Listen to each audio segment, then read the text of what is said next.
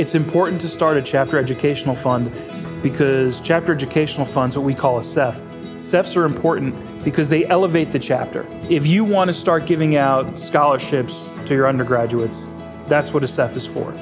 If you want to pay for the registration costs for your undergraduates to attend an educational conference, if you want to host an educational conference, if you want to put together academic grants for your undergraduates, if you want to put together a scholarship or a grant program or a fellowship program for the alumni of your chapter to go get a graduate degree or go get a professional degree, that's what a CEF is for. It allows your chapter's alumni to give back to their particular chapter. The money sits within the National Foundation, and you get to use the National Foundation's infrastructure for accepting credit cards, recurring payments, one-time payments, employer match. The foundation will make sure that it's allocated to your particular chapter.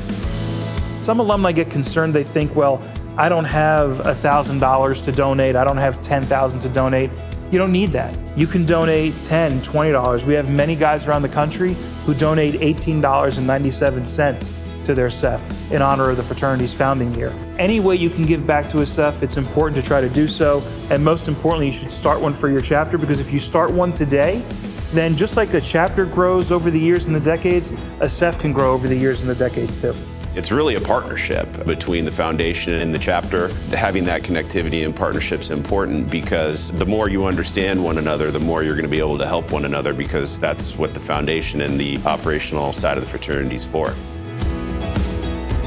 You can learn more about starting a CEF by contacting any of the Educational Foundation trustees.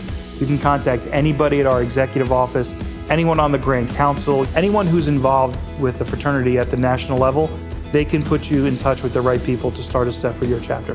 We need everybody to be involved with the fraternity to continue to give undergraduates a good experience, and then also give alumni a good reason to stay engaged and stay involved. And it really takes a group effort to make that happen.